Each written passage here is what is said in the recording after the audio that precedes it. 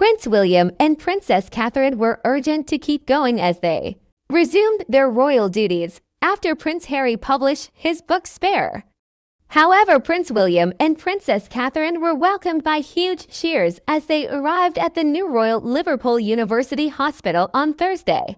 Meanwhile, as the Prince William and Princess Catherine got out of the car on arrival at the hospital, someone shouted, "Were you hurt by the comments in Harry's book, sir?"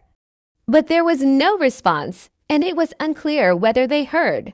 Prince Harry wrote about a physical altercation he had with his brother William in his book, Spare, and divulged details about a row between his wife, Meghan, and sister-in-law, Catherine.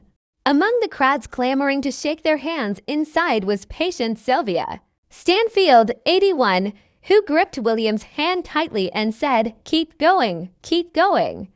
Scassers love you." Prince William smiled at her warmly and replied, "Yes, I will." Mrs. Stanford said afterwards, "Of course that was a reference to Harry. He knew what I was talking about."